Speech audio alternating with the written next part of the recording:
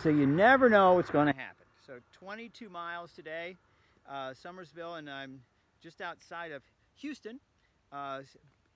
Ride's been great. Oh, it's been wonderful.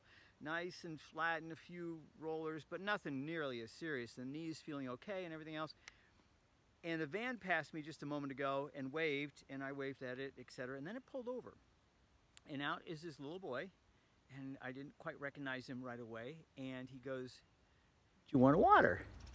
And it was one of the young men who greeted me in Somerville yesterday. And the video I shot of them, hopefully to get posted here soon, of them chatting with them, and they offered me a water then, and I got a water again. So thank you guys. It's been very, very special.